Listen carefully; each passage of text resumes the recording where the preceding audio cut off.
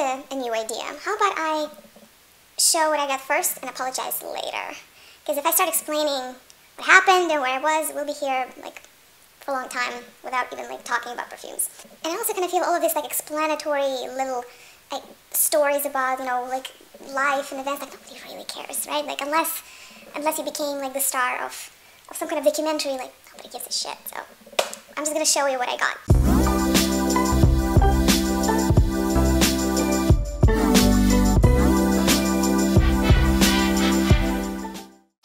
So this is a celebratory haul because I got a new job, and in expectation of my first paycheck, yes, I haven't even gotten paid yet, but I know it's coming. I decided to splurge a little bit and treat myself to a few bottles. So, first things first. This is something I've been kind of slowly working through. This is a shower gel by Amouage. Probably the most expensive shower gel ever in my life story.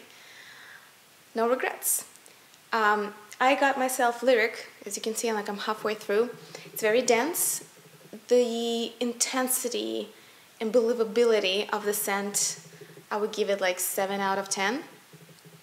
But it still kind of gives you a very nice introduction to what the perfume is about without actually committing to a full-size bottle, which would be well over $200 per bottle.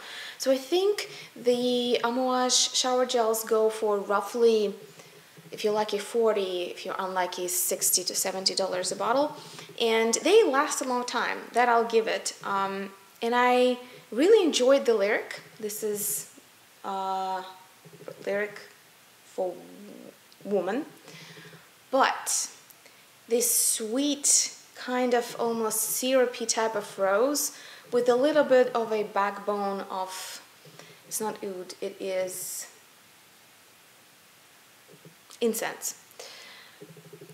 It's something that I rather enjoy as a relaxation, kind of like, you know, imagine like the hot shower, the vapor, when you're just washing off all the stress and all of the worries. That works really well. As a personal perfume, I cannot imagine myself wearing something just so potently sweet. So I'm super happy with Amouage shower gels, and as I'm working from this one, I decided to try a few more, again as another more like affordable and more interesting for me way to sample scents without buying full-size bottles.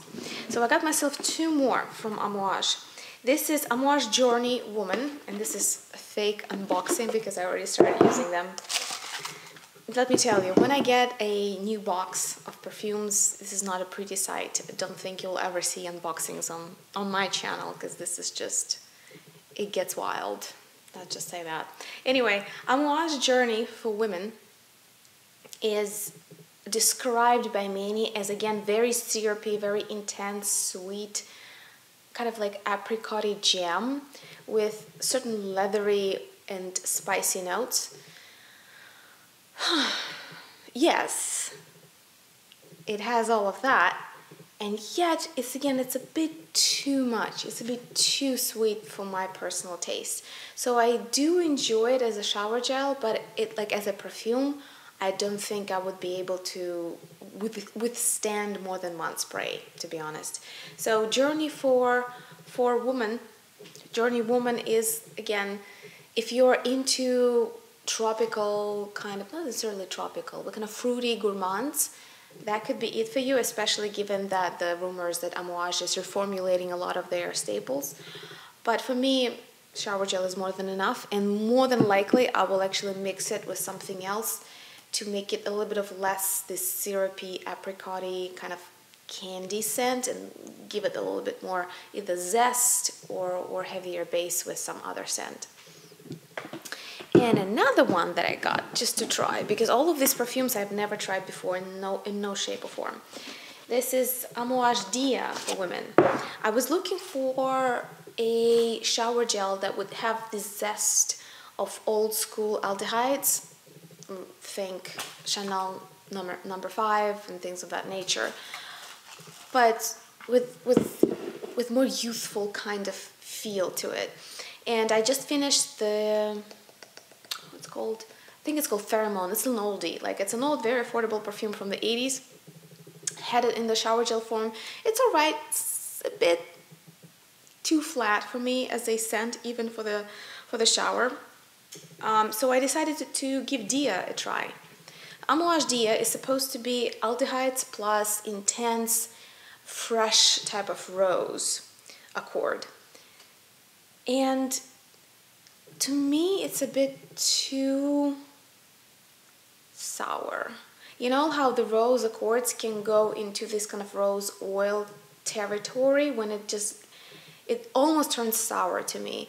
And here, together with aldehydes, they don't really neither elevate it nor deepen it. It just stays into this kind of very piercing aldehydic rosy note that is not my favorite. I also have a decant of Amouage Dia Woman, and I find that actually shower gel I like more, this particular formulation.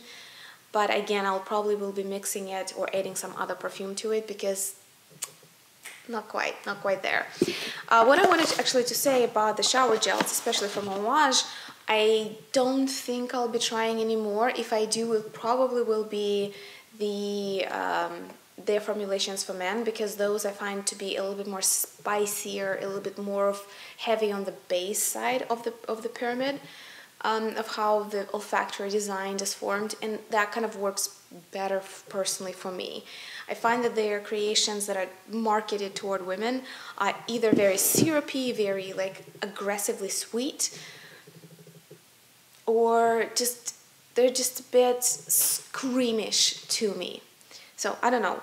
Your opinions might differ. Let me know if you have any bath products from Amouage, which ones do you prefer? And if you have a collection of Amouage for men fragrances, what are your favorites? So far for me, if I remember correctly, I actually did a review of Amouage fragrances, both for men and for women. If you're curious, you can watch it on my channel. If my memory serves me right, my top 3 Amouages for men are Fate, either Journey or Jubilation, and can't remember the other one, the third one. But like Fate probably, well, Honor. I really like Honor because it's very peppery, very dry. But I think Fate is my number 1 at the moment, and I only have a decant. So I tried to find it, and this formulation couldn't, but maybe one day. But I think for now, my journey with trying Amouage scents probably is coming to an end.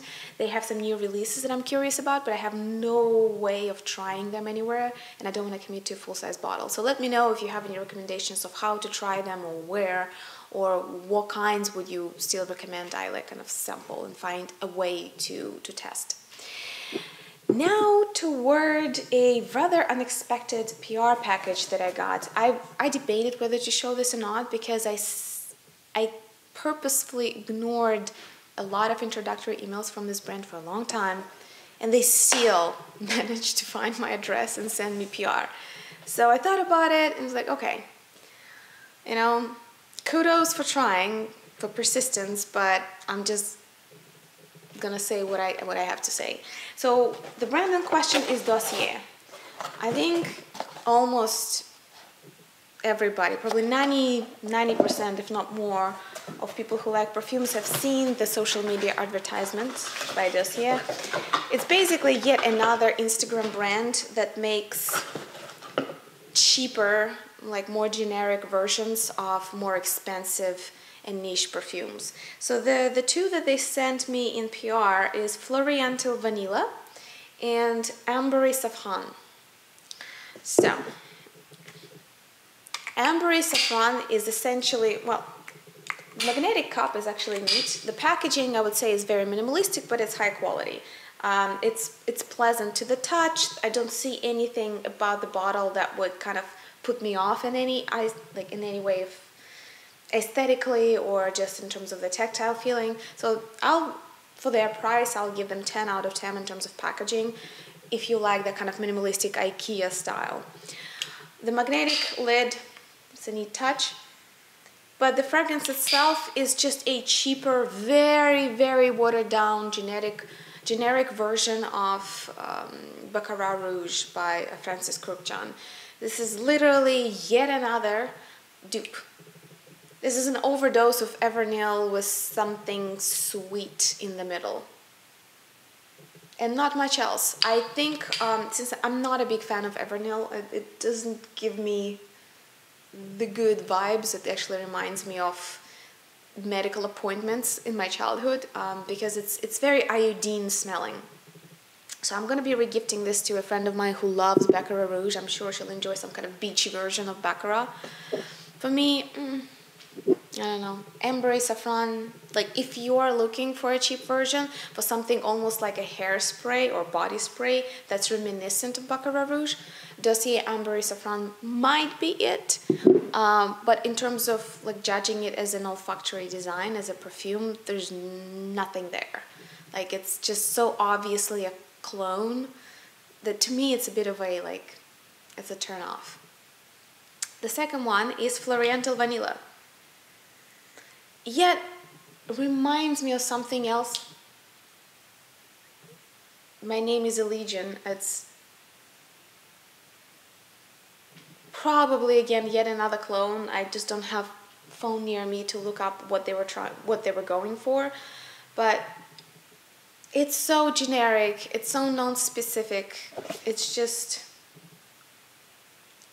it's like this, you know, like very artificial vanillin with some, it kind of has this sweet plus all of this molecular basis kind of feel. That's about it. Sorry, Dossier. Like, there's a reason why I wasn't really starting a collaboration with them, because it's just not my cup of tea. Like, all these brands who just clone more popular scents and make them cheaper. Like, first of all, they never get it right. Often there is a reason why perfume costs more.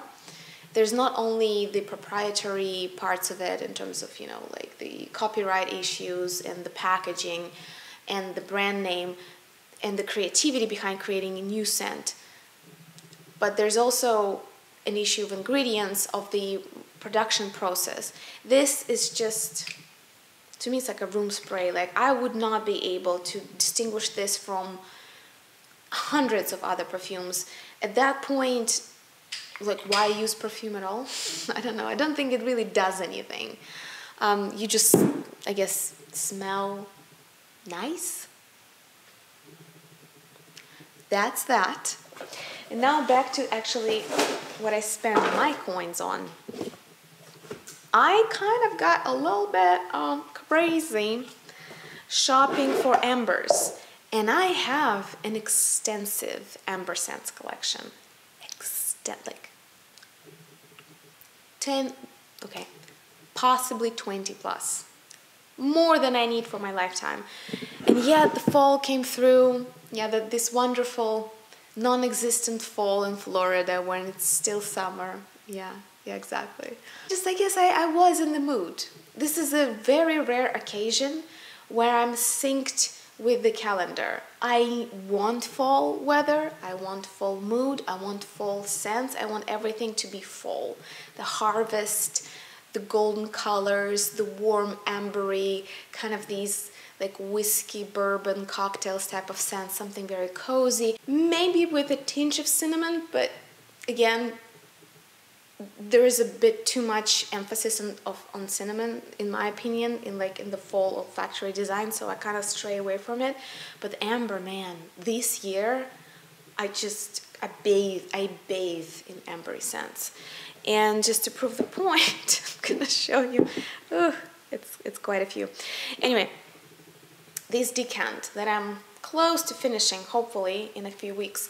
This is Histoire de Parfums Amber 11.4 or 114. I bought this decant from Sandbird years ago, and it just stood, and I didn't use it. You know why? Because I liked it too much. Yeah, it makes a lot of sense if you don't think about it. I just thought, like, if I like it so much and I use it up and I won't be able to find a full-size bottle for, you know, a reasonable price, I'll be very unhappy. I don't know, like, there was a whole dysfunctional reasoning behind it. So I just would spray it every once in a while, and it's such a comfortable, let me do a little, a little test here. It's such a comfortable, somewhat herbal, you know, with this sense of like dry herbs, maybe even dry hay type of amber.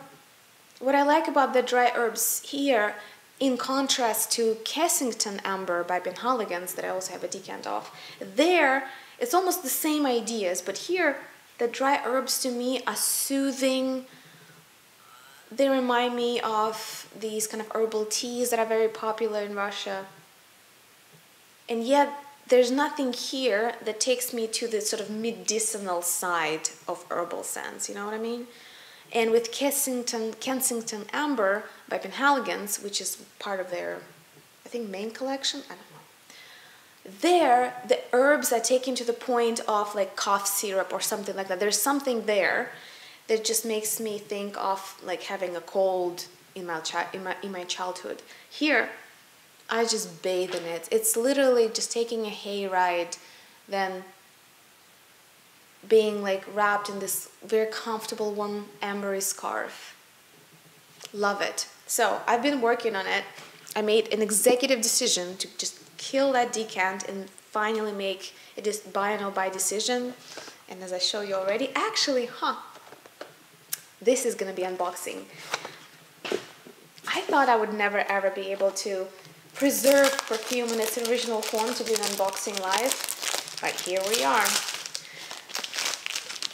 I could not say no to myself.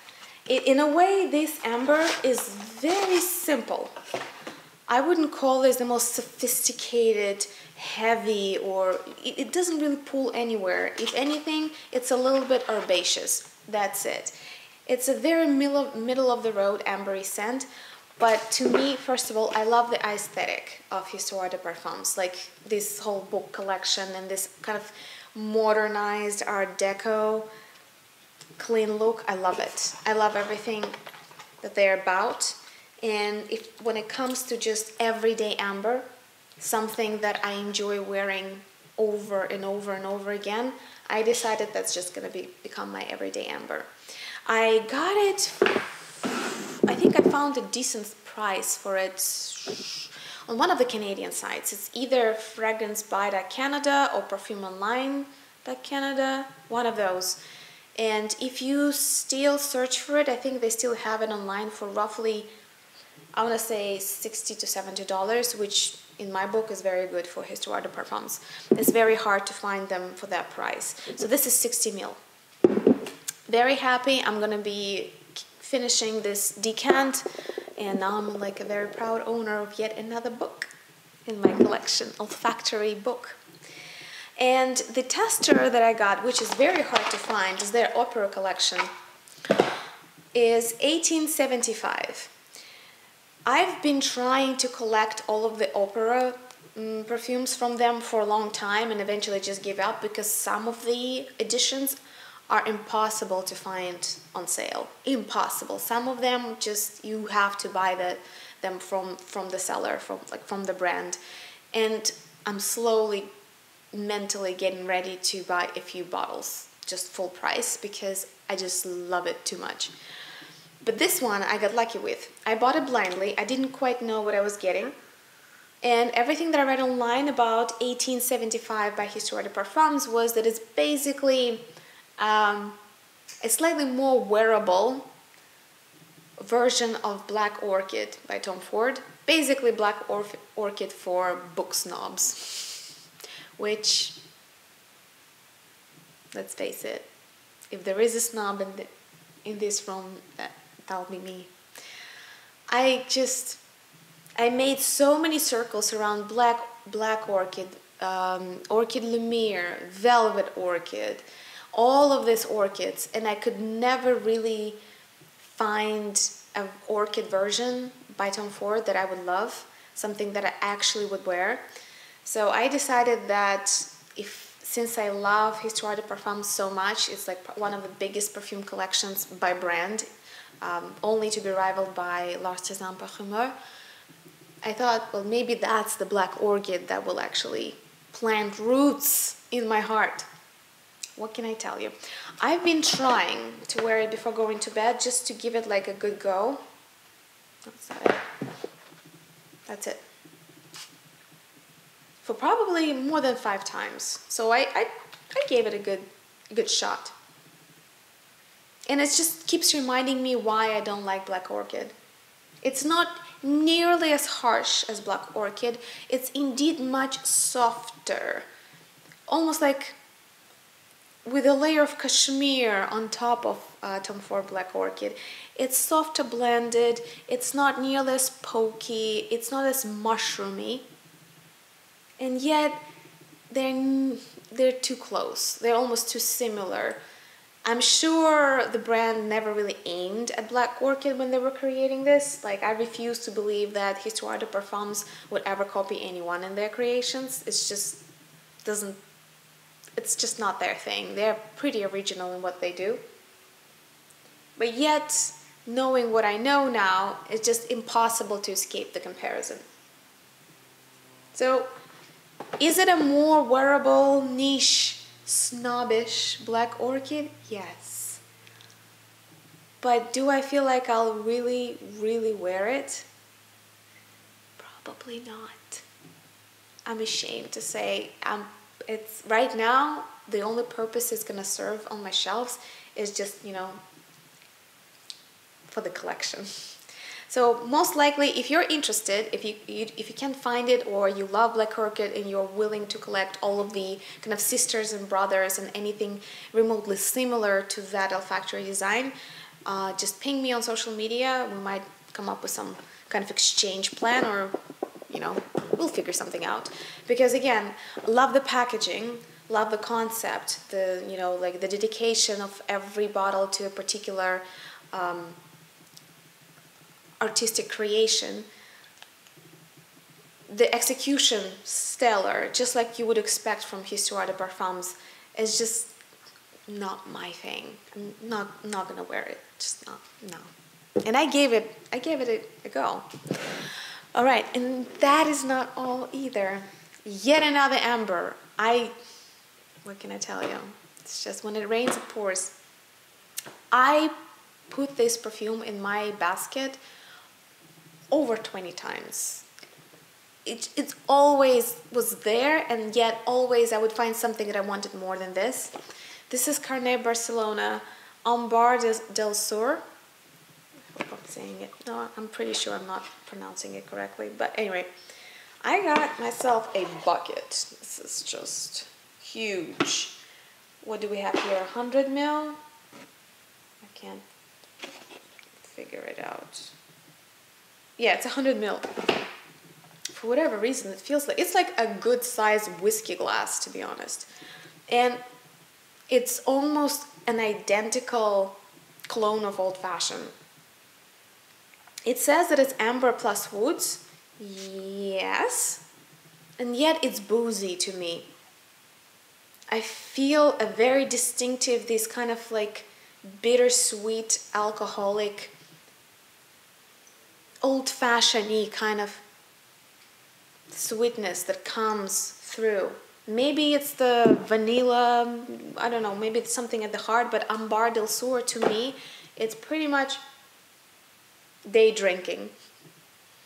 It's not the longest lasting comparatively to Megalium, or what's the other stuff that they have with incense? Oh, I'm blanking. Okay, I can't remember. So Carnet Barcelona is not known for the most beastly perfumes, but they do have perfumes that have a lot of projection and decent longevity. This is not it. This is more like run-of-the-mill, what they're known for. Very soufflé, soft, almost nude-like creations that kind of just sit close to your skin, almost like a soufflé type of consistency. So I'm kind of glad that I got myself the larger bottle, because I probably will be just bathing in it. It's very easy one to overspray. It's a very overspray friendly. It's one of those kind of crowd pleasers in my mind. It's just very cozy, boozy, easy to understand, easy to enjoy, yet is it the most unique amber? Would it be like make it top 3 for me? Probably not. In that sense, actually amber 11.4 by Histoire de Parfums to me is a little bit more nuanced, a little bit deeper, a little bit more interesting. This is just one of those unexpected 5 p.m. old fashions that every once in a while happen in every person's life, I'm sure. Even that is not the end. This is not quite amber, but it falls to me to the same kind of category of soft, sweet scents. And this is the one that I wanted for the longest time ever. After I finished the decant, this is Oil Fiction by Juliette Has a Gun. It's their boutique line, expensive one, and it comes with this fancy white velvet pouch. It's the whole box, and the box doesn't have the perfume because I already put it somewhere. Let's find it. It's like half an hour later, finally found it. Don't ask me where.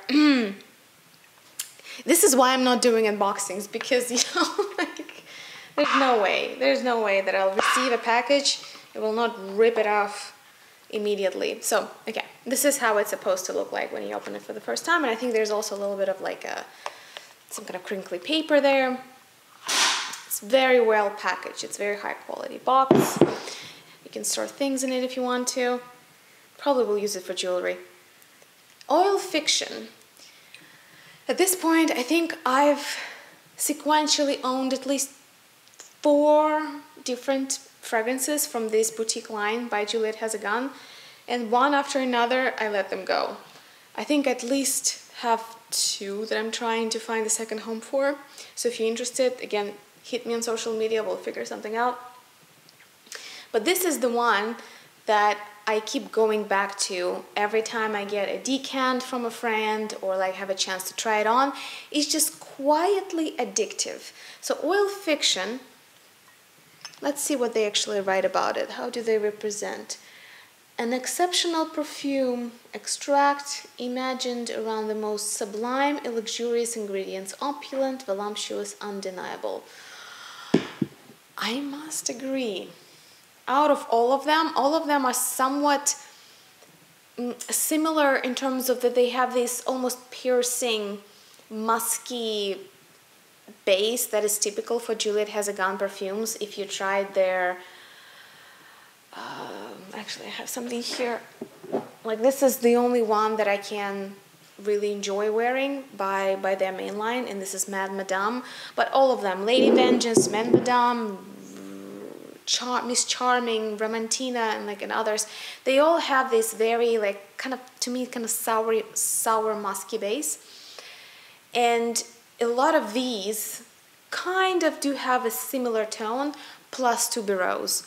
Unfortunately, tuberose gives me horrible headaches. I'm kind of just, I don't want to say allergic because it's a medical term, but you know what I mean, like I can't quite tolerate tuberose in most of perfumes. This is no exception. It does have tuberose, but to me it's hidden somewhere behind the 5th curtain, so I cannot even really trace it that well. So if you see the pyramid and you see tuberose there and you get, oh, not for me, I hate tuberose. Not hate, as I told you, I can't really tolerate tuberose as a prominent note, but I am perfectly fine with Oil Fiction. It's quietly kind of like a plum wine type of sweetness. I can't call it syrupy, I can't call it jam-like, and I can't call it souffle-like. It's almost like drinking plum wine to me. So that kind of, and a little bit of roundness. It's very quiet. As a perfume, I would not recommend it to those of you who want a perfume to have a projection, to have a lot of like life far away from your body. This is something that kind of almost forces you to sniff the skin, but in a way it's alluring, because the more I feel it, the more I want to get close to the source of it. So in a way, I would call this a perfume for like a first kiss type of perfume. If you want to be magnetic in terms of the physical touch, but it's not the loudest perfume, and it's again something that I think will go well with layering and is kind of overspray friendly. I tried to say no to Oil Fiction so many times. I've like restrained myself from buying it for over 3 years, but every single time I saw it I was like, damn, I kind of like it. So I eventually pulled the plug. I'm the happy owner of Oil Fiction. Highly recommend if you like nudie, seductive, demure type of perfumes. And when it comes to fresh purchases, that's pretty much it. I have a few older ones that I just didn't show you over the months, but I think we probably should talk about them in some form of, collections, top this, top that, or maybe perfumes for fall. Generally speaking, I'm open to ideas. What do you guys want to talk about? What do you want to see? What kind of themes, questions, video ideas you think are missing but needed right now to like put you in the right mood? Let me know, and we'll cook something. We'll cook something together. We'll make some fun video stuff happening. We'll be waiting for your comments. Thank you so much for watching, and I'll see you in the next video. Don't forget to like and subscribe. Yes. I'm a simple man, don't wanna complicate ya.